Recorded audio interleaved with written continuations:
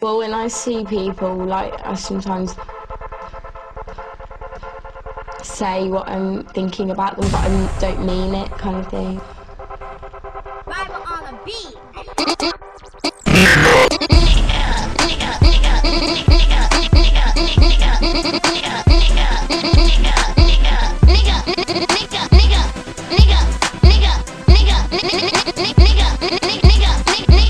Ignoring the tics is the best policy, because to pay attention to them can make them worse, but it's easier said than done.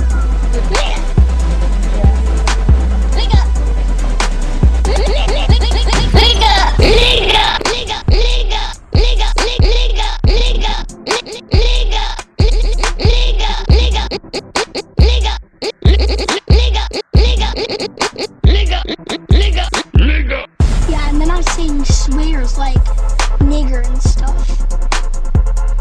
Big words, you know. And I say like fucking camp, like that. And I don't really mean what I say. Nigger, fucking nigger, fucking nigger, nigger. Fuck off, you nigger!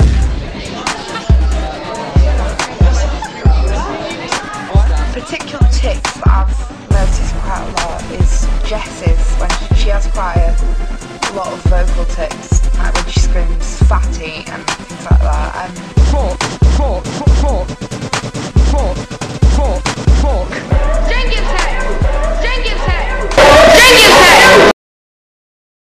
But I'm not racist, and I just can't help it, and I feel really guilty afterwards.